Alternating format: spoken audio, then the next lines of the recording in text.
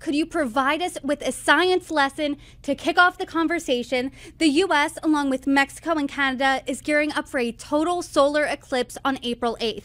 So can you talk to us about the science behind one of these events? So these happen regularly, but they seldom happen in such a conveniently populated area. So here's the deal.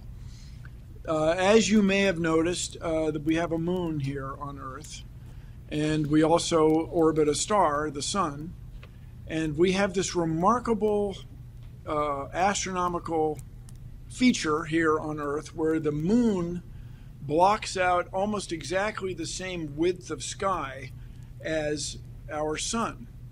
And so this doesn't happen on most planets that we can tell, Mars, for example.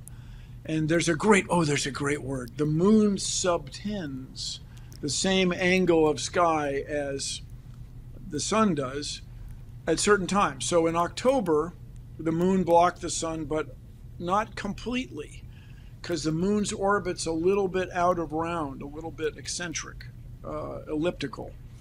And so this time, April 8th, 2024, the moon is going to block the sun out completely for over a large swath of North America.